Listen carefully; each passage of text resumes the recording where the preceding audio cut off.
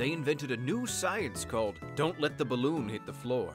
Scientists are being very careful and bapping that thing before it can fall, jumping over the couch and A dramatic oversimplification of the field.